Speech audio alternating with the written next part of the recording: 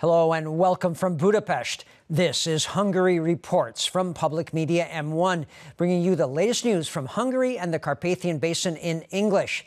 I'm Árpád Szőci. Great that you can be with us. The Hungarian Prime Minister was vaccinated for coronavirus on Sunday morning. Viktor Orbán made the announcement in a video posted on his Facebook page. He said that the third wave of the coronavirus pandemic is hitting the country and will be stronger than the previous two waves.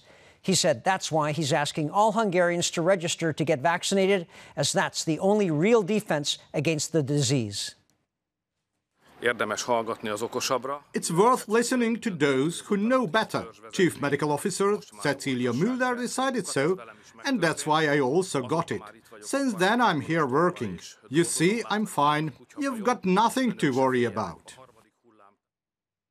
Hungary has changed its vaccination strategy so that as many people as possible get inoculated for coronavirus in the first round, which will hopefully stop a rise in infections from the third wave of the pandemic. That's what a head of the National Health Care Center said on public media's all-news TV station M1. Agnes Galgóci pointed out that now vaccines will be given to cover as many people as possible for their first inoculations, and therefore people will have to wait longer to get their second vaccination. Galgóci added that even one dose gives you basic protection against getting infected from the virus. The largest delivery to Hungary of coronavirus vaccines from Russia should be making its way from Moscow now. Hungary's Foreign Affairs and Trade Minister made the announcement on his social media page. Péter Szijjártó wrote that altogether 280,000 doses of vaccine will be made available. 180,000 doses are meant for people getting their first doses, and the remaining 100,000 for people getting their second. The government has extended coronavirus-related restrictions until March 16th.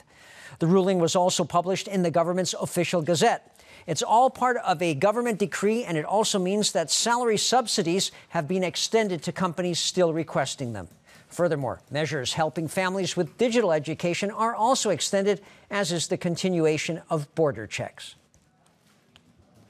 And that's all for now from Hungary Reports. But we will be back rather live after the next late-night Hungarian language news show at about 11:20 p.m. Central European Time.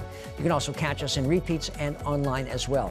Thanks for watching, and please follow COVID virus guidelines. Wear a face mask and keep your distance from others. Take care, and viszontlátásra.